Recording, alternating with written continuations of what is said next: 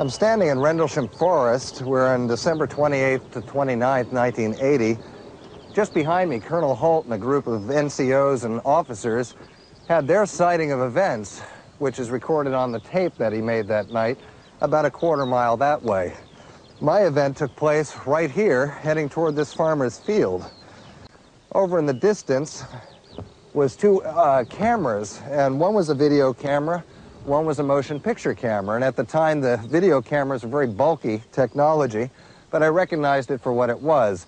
Everything I saw in this field was documented on film that night, both on still photographs and on motion picture. There's no doubt about it. Barbara Robbins was the chemistry teacher at the time. She just grabbed a camera and started clicking.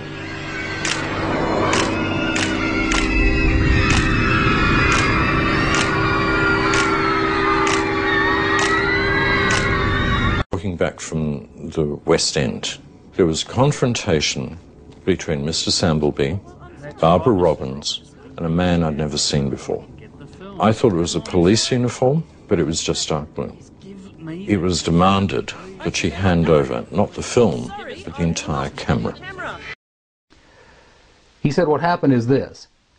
They took the film and they spooled off the part that had the UFO on it, and they took a pair of scissors and cut it off. They put that on a separate reel, they put it in their briefcase, they handed Major Mansman back the rest of the film and said, "Here, I don't need to remind you, Major Mansman, of the severity of a security breach.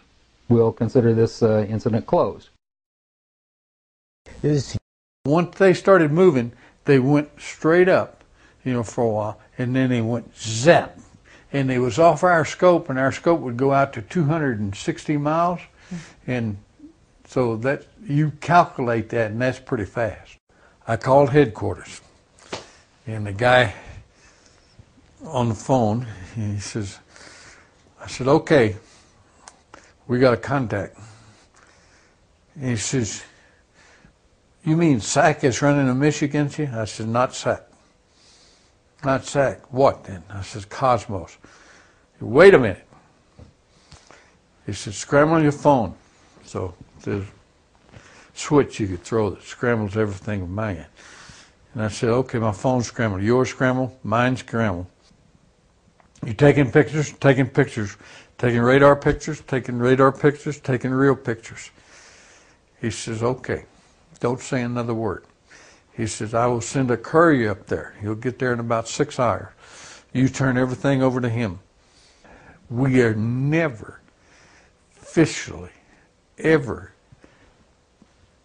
noted for those pictures that they ever received those pictures. It was just went secret. It went black, like it never happened. Did get close enough to get some photographs taken that were later brought over to the command center. Well, from the photograph, I could remember the shape. What I would have said would have been, I would say a cylinder. I would say a cylinder because it was abrupt. It had abrupt ends. The ends didn't taper down like most aircraft. An awful lot. You saw a lot of the pictures. Most of the pictures we have seen duplicates of today. Some were, the pictures that I saw were, I think, maybe a little bit better. They were taken by Air Force pilots, as well pictures of the UFOs. Yes. So they actually had pictures of UFOs in these. Oh, indeed they did. Yes, not only the Air Force, but some were taken by civilian pilots. Some were taken by Marine Air Corps pilots, and some were foreign. On their trip to that moon, or to the moon itself, I heard the expression of the bogey coming in at 11 o'clock.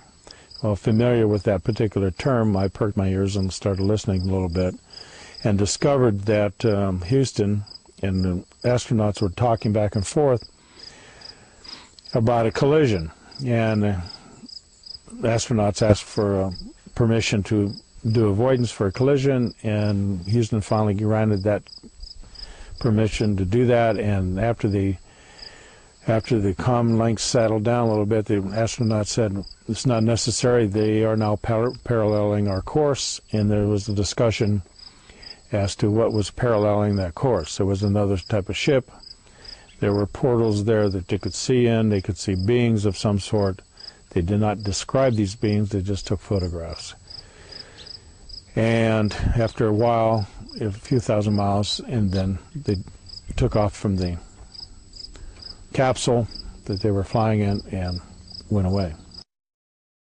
So I was like, my gosh, what's going on here? And he says, we want you to brief this at the, stand-up general briefing this morning and explain what happened to everybody.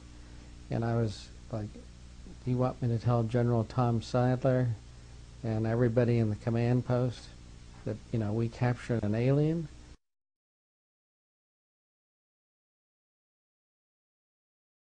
Almost every day I went to the photo lab because in your briefings you have, 4 screens and you have to keep them all, filled up with pretty pictures and so on. And there they indicated that they had taken pictures of something extraordinary. And I said, well, let me see them. And the sergeant was handing it to me, and his master sergeant says he can't see those.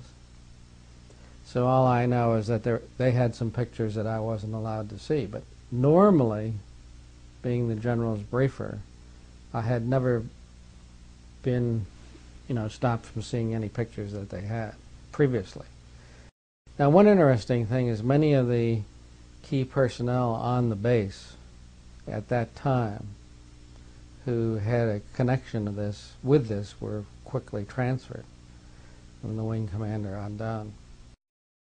Well, although the Pentagon had been very, very cooperative all the way, at the last minute the film was confiscated and we lost the whole finale of our show. But what I saw and heard was enough to convince me that, the phenomenon of UFOs is real, very real. I was out one time, and there against the black sky was a white object. Geometry of it was sort of like a beer can or a Coke can with a pencil sticking out one of the round edges at about a 45-degree angle. What was it? McDivitt was able to snap a few pictures, but after turning the film over to NASA, the photographs disappeared. After the developed film was sent by plane to Washington, it was never seen or heard of again. Did you ever keep in touch with anybody about it or discuss that? How would I keep in touch with anybody about it? There's no way within the military or within the government of keeping track of something that is classified unless you're directly involved in it, and I was not. Retired Air Force Colonel Wendell Stevens was part of a project gathering data on aerial phenomena over the Arctic Circle using B-29 aircraft in the late 1940s. My job was to supervise that team from my old Air Materiel Command headquarters in the installation and removal of this special equipment. The equipment that we put aboard included video cameras, surge detectors on all of the electrical systems, and there's 4 or 5 in a B-29. Magnetic detectors, radio frequency emission scanners, and a number of things to look for unidentified aerial phenomena. There were some very interesting reports that I heard from those crews of events that they recorded. But we were never allowed to read the tapes, develop the film, do any of those things there. It was all packed in a metal box and couriered to Washington each time an event took place. And so my curiosity was piqued by the secrecy